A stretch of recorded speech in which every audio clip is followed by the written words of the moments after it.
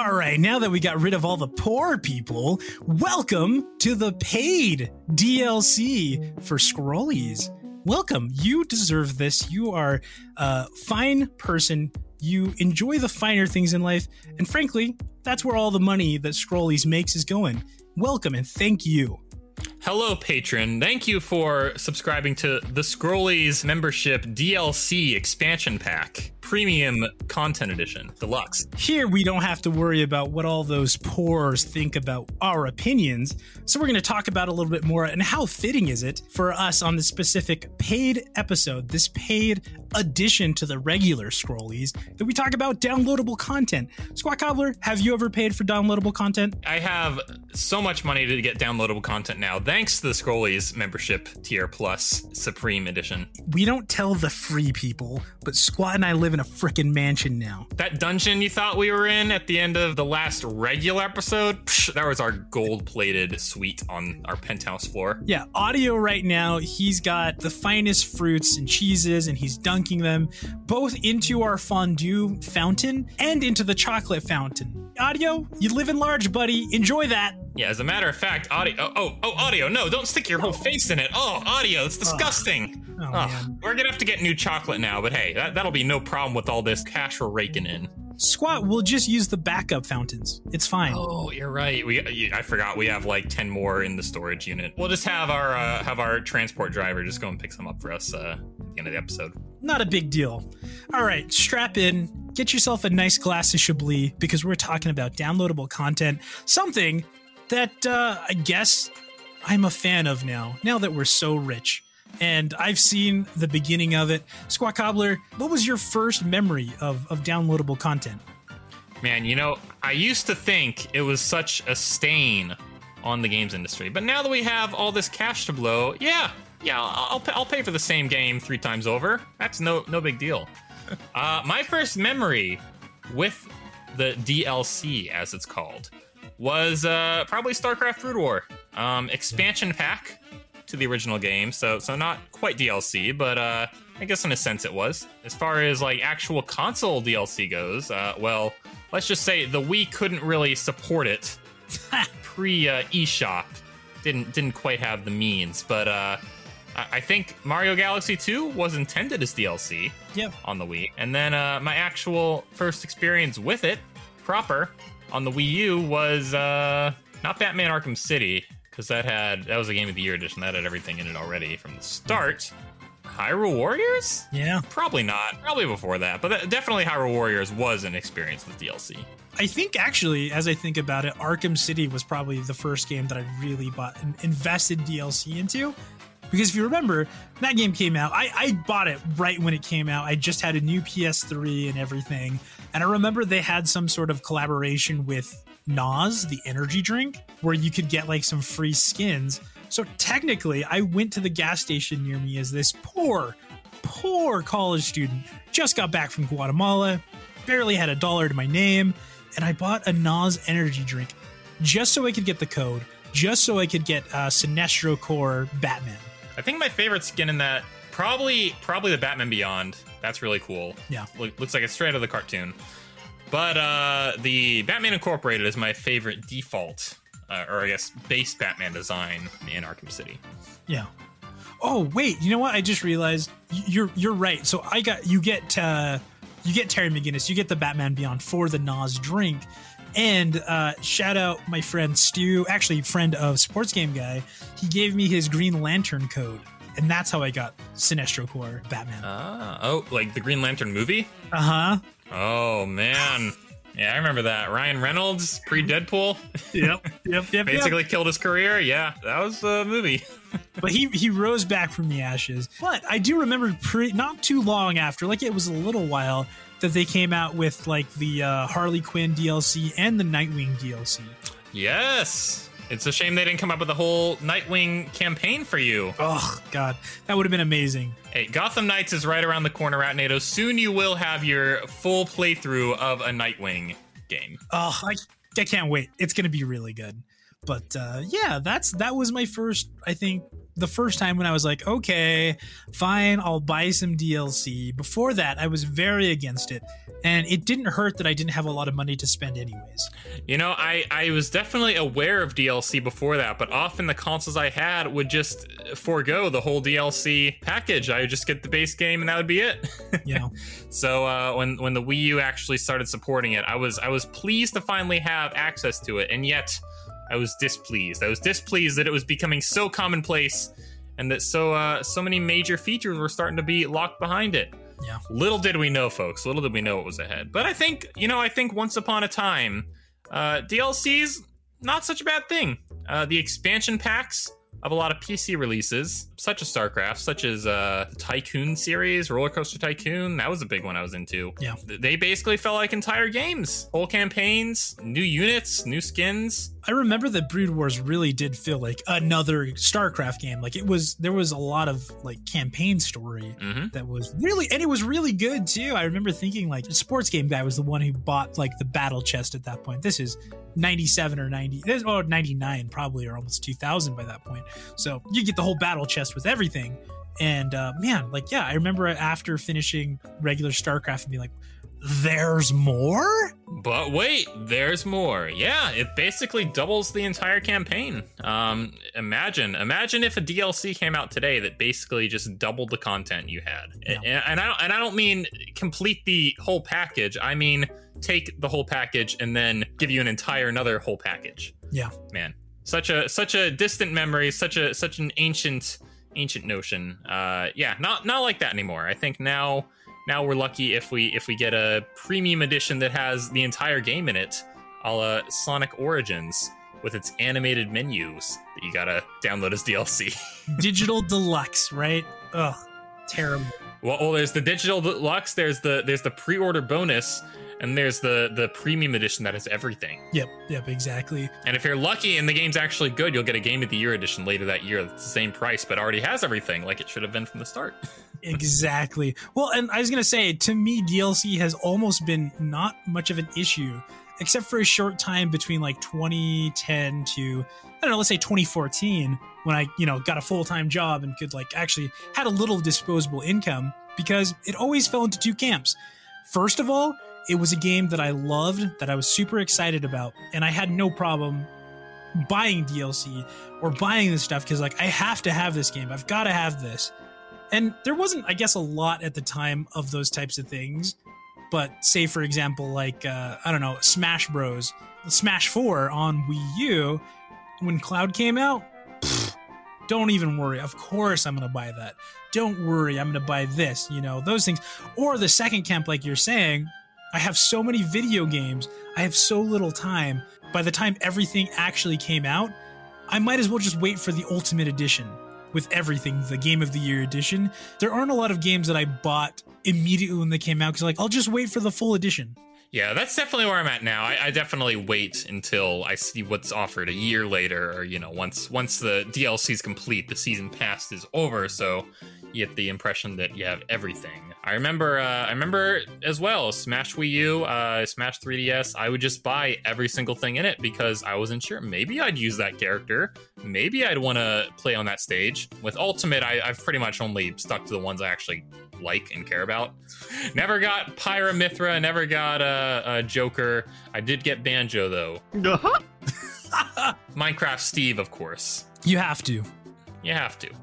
But I remember whenever I'd play on PlayStation, especially, it seemed like there was always some exclusive feature. The Batman 1960s skin in Arkham Knight was a big one that came to mind. I'm like, well, I guess it's only here on PlayStation, so I gotta get all the DLC on PlayStation. And then a few years later, the season pass was like $5 on Steam, and the game was like $15. So I was like, well, could have saved myself about $80 there altogether, but here you go. But that's the thing, though, is I think that, it rarely gets me, because if it is a game where I really care about it and I really want to play everything immediately, like I did with Smash Bros, where it's like, no, I want to play as Joker, I want to play as Cloud, I want to play as Sephiroth, or whatever is going on, I don't think I ever regret those. And maybe that says more about my bad spending habits than anything else. But there's very few times that that's happened. or, you know, I don't buy as many games as I used to until they're super discounted. Sure. Yeah, I pretty much always buy stuff on sale now. But the issue with Smash in particular, and I guess it's becoming more of a common problem, is you get like a season pass, but it's unknown. You get the character pack, but it's a bunch of question marks after Joker. You don't really know who you're getting, but you just pay for it up front, and then it's just, I guess, whatever they release. And sure, you can wait, but at that point, you've already missed out on all the hype, and everyone's gotten good at the new character. Yeah. So, if they make another Smash, which I mean, we all know they will in time, I hope that's something that they maybe do without the character pack, or at least they make it the same price as buying all the characters individually. So that way, you don't have to worry about, oh, what if I don't like half the characters that come out in the pack? Yeah. But I don't know. That sounds... Are you doing an impression of somebody who doesn't pay for the Scrollies premium? You know what? I wouldn't dare cast shade on the majority of our listeners, but let's just say I'll appreciate a little more those of you that are listening to this now, because you forked the big bucks to be part of the squad, to be part of the Scrollie squad. I don't want you guys to feel like you're like them, that you're like the poor listeners who listen to this for free. Yeah. By the way, Scrollie Squad, that's written with $signs, just so you don't know. Yeah. Here, I'll make sure I write it out in the description, so that way that only the premium members who are actually listening to this get to see that.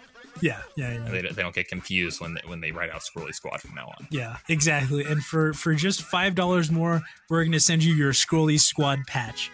Day one pre-order. And for another $10, we'll send you a jacket to put the patch on. That's a really cheap jacket. Well, hey, we're not a huge podcast just yet. Maybe soon we'll get the expensive North Face, but for now we're making do with the custom print jacket. Yeah. Audio, keep working. Look at him iron those things on. They look great. You're doing great, Audio. DLC, man. I don't know. I think part of it is just like we talked about in the episode, that they want to see what they can get away with. They want to see if they can get the money away from us. And I guess to me, it's almost not a problem, because either I see the inherent value of what it adds, or I don't pay for it. Yeah. If it's something like cosmetics, I'm a sucker for skins, so I'd probably go with it if I like the skin. When it's something like a campaign, I'm like, I don't know. So either I end up watching it on YouTube to see if it's actually any good, but then I've spoiled it for myself, or I just go for it and hope that it's actually enough content to warrant the price, which I think for the most part it usually is. The Spider-Man DLCs, they had a bunch of extra missions, extra campaigns there at the end that was only through DLC, but it felt like a complete package. It didn't feel like it was just hiding stuff that should have been in the game regardless. It felt like the game was whole, and it was actually something extra. So that's one of the better examples of them, I guess, not locking behind stuff that was already done. Yeah. But it feels like that's less and less the norm. Right. Exactly. And I think I've been burned a couple times, and that's kind of led me to where I am of like, I can live without. I've got so many games to play that I don't have to worry too much. If something comes up and I'm like, either, yes, I really want it. It's like, I can wait a year for that. Specifically, like the day one bonuses. I bought The Last of Us on PlayStation 3, and I don't know if I got like the pre-order bonuses with it, but I remember thinking like, whatever they said, it was like skill points or something. And I'm like, I didn't need this. It's kind of dumb that they do that to like entice you to do it, but you don't need it. So it's something you can actually apply during gameplay? Yeah. So you could get like, it gave you like an extra 2 points towards like carrying more items or whatever it was. I don't remember. Crafting more things more quickly or holding more things. And to me, that's an example of something that is kind of egregious for like a pre-order bonus. Yeah, that is a little silly. Last of Us did have a actual DLC campaign though, right? Yeah, with Ellie. It was really good. I did like that a lot. Yeah, I've heard a lot of good things about it. Hey, maybe that'll be included in the complete package on PS5. Ooh. With that being remastered. That would be great. I mean, the old game still stands up. Like, I have it on PlayStation 4, and it's still really good. So we'll see. But that, and also I think PS3 for me as a gamer was just a learning time. Learning what I needed, what I didn't, because I remember I pre-ordered Watch Dogs. Oh my gosh, Ubisoft. Yeah, do we want to talk about them since their old DLC will no longer be downloadable in just a little bit because they're taking off their online authenticators? Insane. What the heck? Like, you buy something and sure, you may not have it forever, but like you won't have it at all now. You're losing it even though you already have it. Yep. Way to go. Yeah, Watch Dogs is a pale GTA clone if I ever played one, but yeah, that did have some DLC missions as well. I never even finished the full game, so I never even got around to buying that stuff, but it was so bad. I don't know, maybe they fixed it, but I remember I got it and like I was telling sports game guy Teo Dafa, shout out Teo Dafa, I was telling him like, this game's gonna change the world. It's so cool. Look at all this stuff you can do. It's not just combat. You can hack things. And I pre-ordered. I think I have like the steel case and like the like mask thing that came with it. And I played it for all of like 5 hours and I was like, screw this. This game sucks. I don't like this. And oh my gosh, I was burnt out. And that was the first strike, or maybe that was the second strike. The third strike was Beyond Two Souls. Ooh, one of the Quantum Dream games. That's Esquire's cup of tea. Yes, he would like that. Well, he watches the whole game on YouTube first, and then he plays it after that. What? Why? Esquire is a very curious xenomorph, folks. We don't quite understand it. Yeah, that's strange. Very strange, but yeah, Beyond Two Souls. I remember I got it though, and that's another game where I pre-ordered. I got the steel case, and it was an okay game, but it wasn't what I thought it was going to be either. So that's when I stopped doing pre-orders. Yeah, pre-order deals are just silly. Like, especially when they lock a skin behind it. Like, okay, be that way. But if it's something just cosmetic like that, I guess it's not as big a deal as if it's actually like content or points or whatever. Like, I don't know. I feel like that's sort of starting to slip by the wayside now. But you're getting these other weird pre-ordered bonuses, like having animated menus in Sonic Origins, or like it feels like they're just segmenting the game into like different versions, and you can buy, I guess, the full version for a little more, but at that point, why not just make the whole game a little more money? Like, I don't understand it. Plaidman, do you understand it? Plaid probably doesn't understand it either. Yeah, he's just going back to Air. Sonic Air. He's just going back to Sonic 3 Air, which you can buy with the Steam version of Sonic 3 and Knuckles, which I did happen to buy around the time the Sonic 2 movie came out, not knowing it was going to be delisted within the month. Wow. Good timing on my part there. Yeah, that's really lucky. So do you have them downloaded and everything?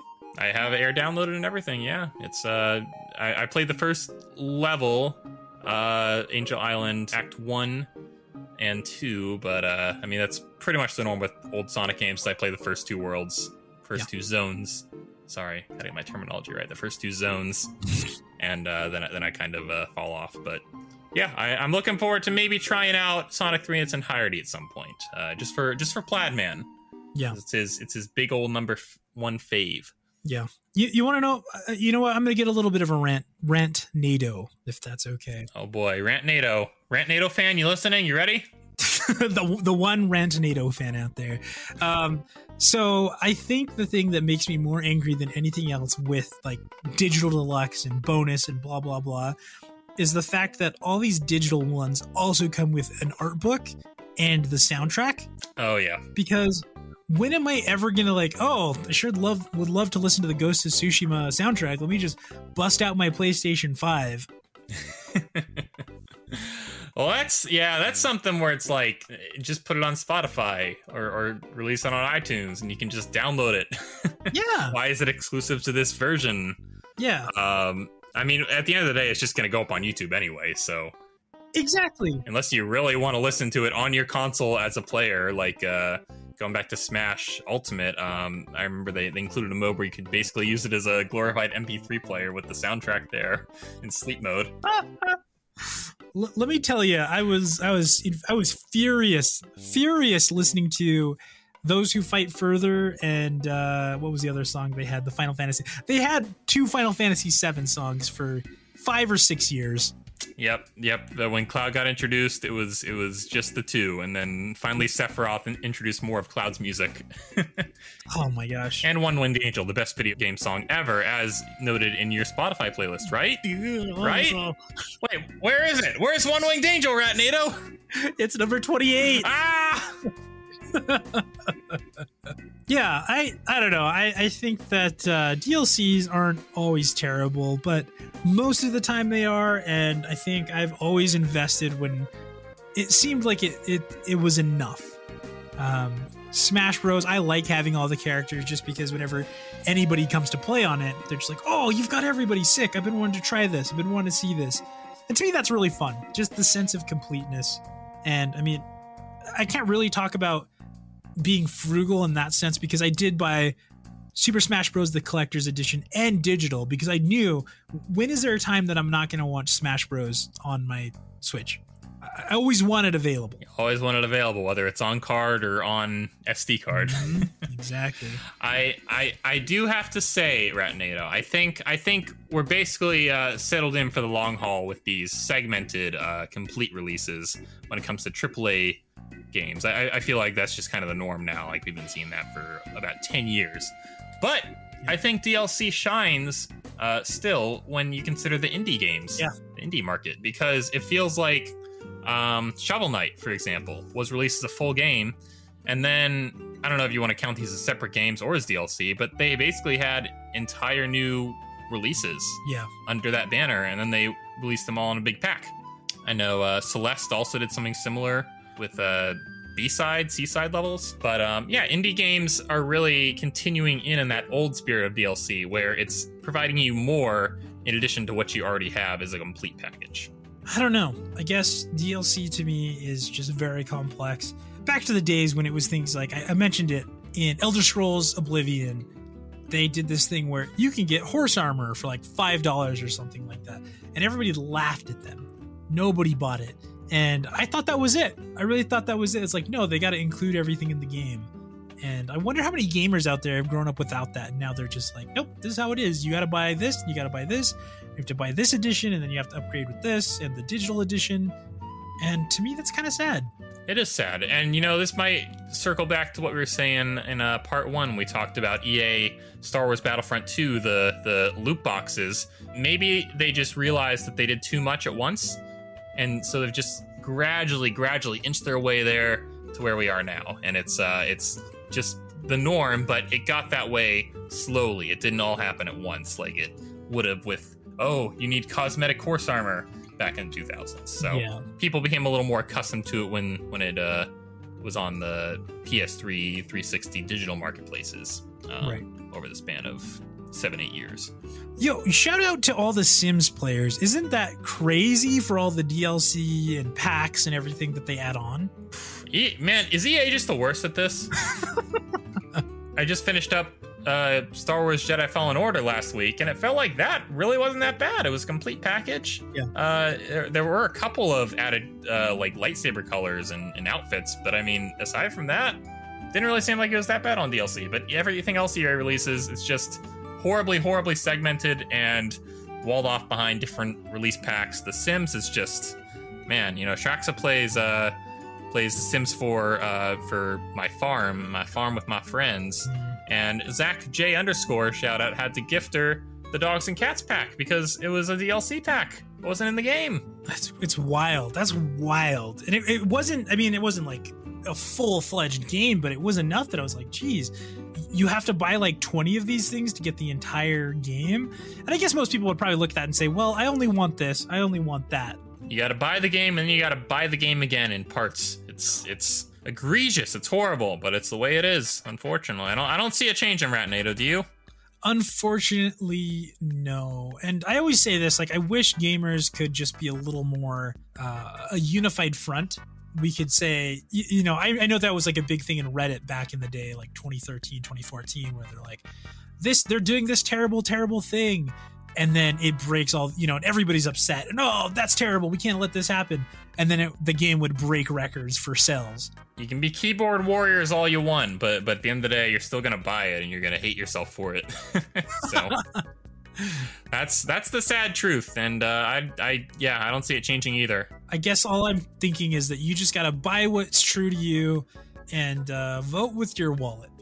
Yeah, personally, when I don't buy anything else that's on sale at this point, and unless it's a Nintendo game, because I mean those never go on sale, but everything will go on sale eventually. If you just have a little patience. Hey, I got Lego Star Wars: The Skywalker Saga with all its DLC for less than I would have if I just bought the standard edition when it released. So anything's possible, folks. Anything's possible. Patience, everybody. Patience out there. But yeah, thanks for hanging out. Thanks for this. Thanks to all of you premium Scrollies subscribers.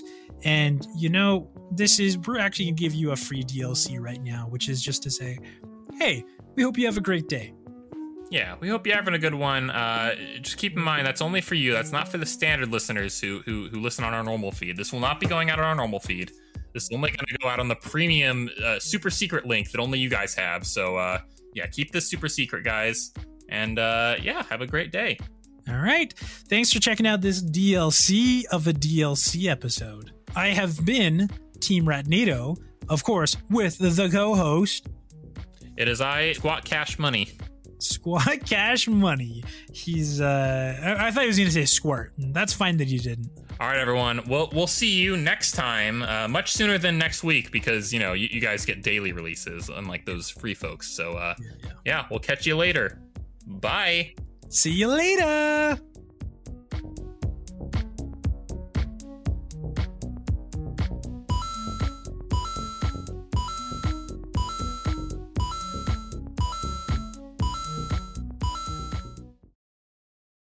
Do you have any outros you wanna test out, Ratnado, or is that only for the free episodes where you can experiment some? Okay, how about this? Ba-da-ba-ba-ba, Ratnado. I like it.